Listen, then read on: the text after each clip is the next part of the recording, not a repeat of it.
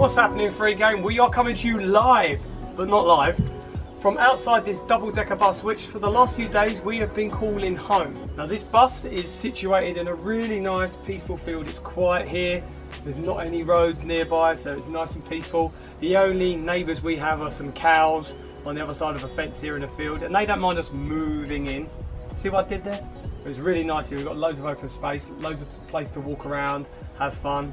Immediately outside the bus we've got a nice decked area with table and chairs where you can sit out and eat, some sun lounges and some other chairs, so it's a really nice space to sit out here and rest. Good thing is as well, they've got some shelter here as well, so it means if it does rain you can still sit out here and have your dinner or just chill out. But that's enough about the outside. Let's take you inside so I can give you a full-on detailed tour of this 3-bedroom double-decker bus. Let's go.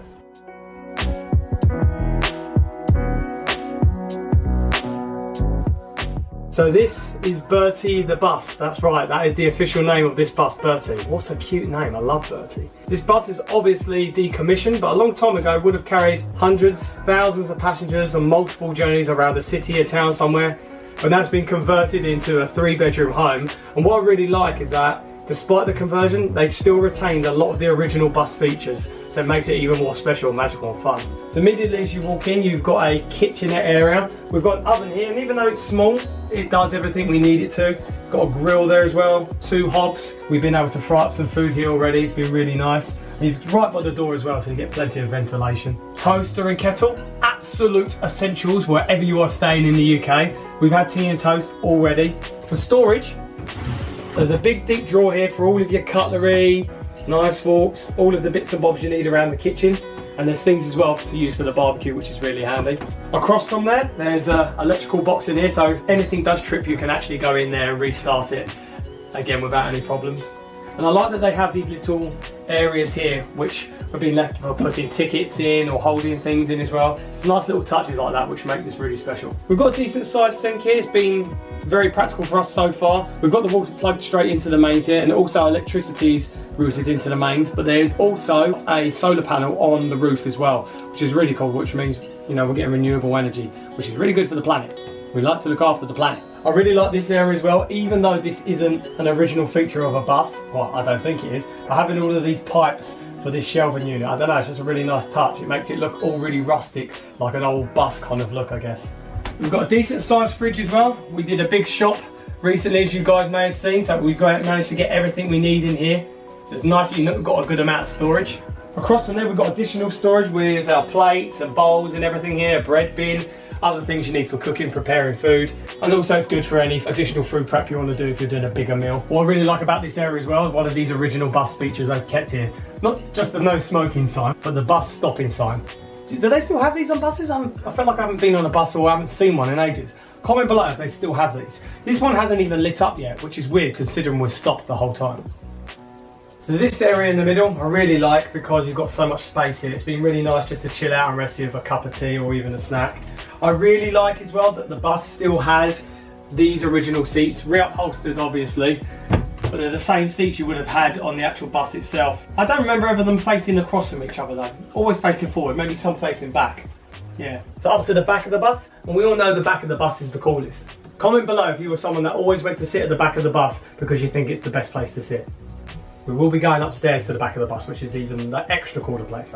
But this area, we've got a nice electric fire you can put on if it gets too cold, and a really, really nice seating area where you can sit around and eat your food or just chill out. This area is huge, and the table is huge as well, and it makes, I don't know, it almost gives an illusion like this part of the bus is wider or bigger. You could probably get 10 people sat around here all at once. In fact, on this entire bus, with this seat in here and the seat in there in the middle and the beds upstairs, you could probably sleep 10 people here in total. There's some nice little touches as well. The emergency exit door is still available, but you can't actually get out of it. So if there is an emergency, probably just best to go out the front door.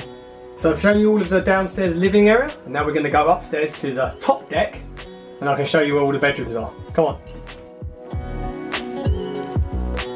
How crazy is this? Going upstairs on bus stairs. This is so cool, man. You've got the bell here as well, which has been pressed again and again and again, but it doesn't make the sound. As a kid, didn't you always want to do that? Or if you are a kid, don't you enjoy pressing that bell? But only press it when you need to get off. No irresponsibility. Here, however, press it as much as we want.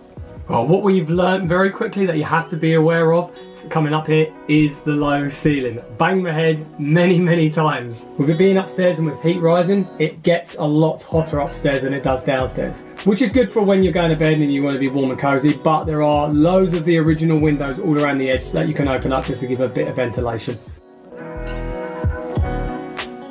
So there's 3 bedrooms upstairs. First, I'm going to go to the back of the bus and show you the main bedroom that we've been staying in. So this is the most spacious bedroom. It has a king size bed, a really comfy king size bed. We've had some good sleeps in this already. And what's really nice as well, they put curtains here all around the top so you can have your privacy, shut off light if you want to. For storage, most of the space available is space under the beds, but we also have some hooks with some hangers that we can hang our clothes up on and any other things as well. So it's pretty much all you would need staying in this space. But as I said earlier, the coolest thing about this room is at the back of the bus at the top, which is the coolest place to be. Apart from when you have all the windows shut and all of the heat just gets trapped and it's very hot, like it is now. But still cool, still cool. So now I'm going to show you the second bedroom where Jojo's been staying.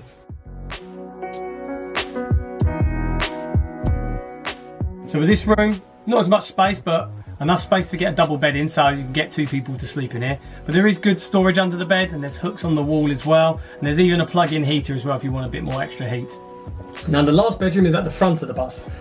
As I said, as I was a kid, I liked the back of the bus. I felt that was a cool place, but now I'm an adult, I kind of like the front of the bus. It makes it feel like you're driving it. Do you know what I mean? Comment below if you do that. I'm sure you do. Please don't leave me alone for a game. You must do.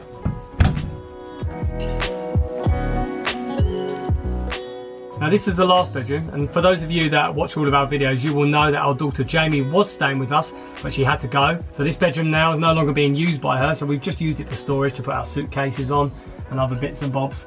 But this is the front of the bus, this is the cool place. Now even though this room has the least amount of space and the double bed is just about squeezed in there, I would say it probably has the best view of all rooms on this bus. It's so nice, you can see how I look out to the fields. So waking up to see that is going to be a good start to the day. And also the good old bus stopping sign is up here as well, just in case you're not aware that the bus is stopping.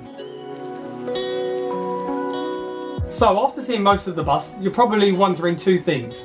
1, where is the bathroom? And 2, what's with the driver's cab? Well, I'm about to answer both of those questions. Because the driver's cab is the toilet.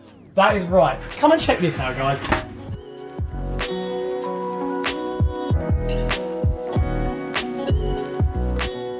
This is without a doubt my most favourite thing about this bus. I mean, who would think of doing something like this?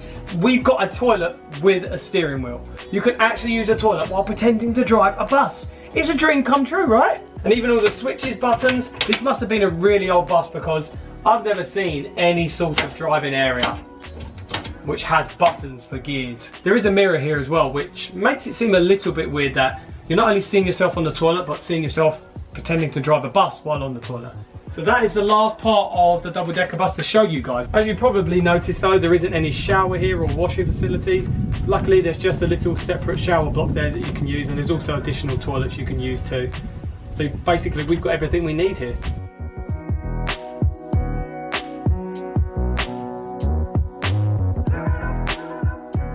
So that's it guys, that is our tour of this lovely double-decker bus, Bertie the bus. We'd love to hear your comments below, what you guys think about this. What's your favourite area? What sort of things would you like to have on a double-decker bus if you stayed there? Any unique touches you'd like to see that might be missing from that one? We'd love to hear your comments below. And if any of you guys are new to this channel and you're liking seeing what we do as a family and where we travel, we'd love it if you subscribed. If you're already subscribed, hit the notification bell so you're kept up to date on when we do upload videos. And we will see you guys in the next video. Thank you so much for watching. Peace out.